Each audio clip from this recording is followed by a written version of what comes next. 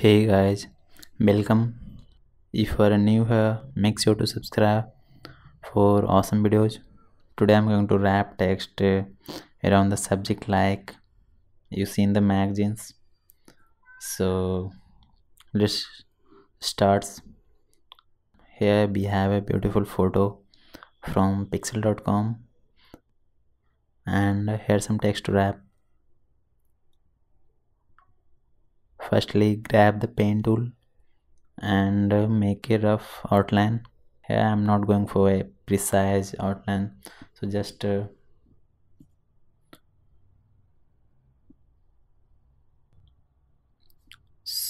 just making a outline for the text.